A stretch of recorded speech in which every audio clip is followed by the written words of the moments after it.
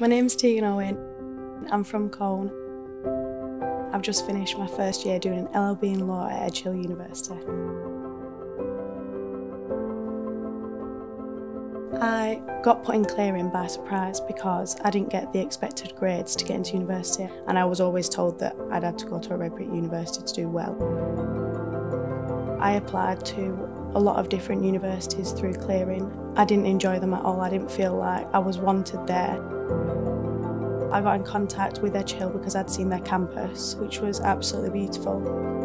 The facilities are absolutely incredible.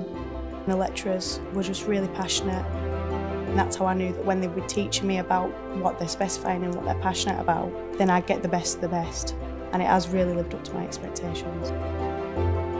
Students that find themselves in clearing, don't panic. It's actually a really positive experience. Take it in your stride. Russell Group and red brick universities are not everything. Make sure that where you're going is right for you, no matter where you end up.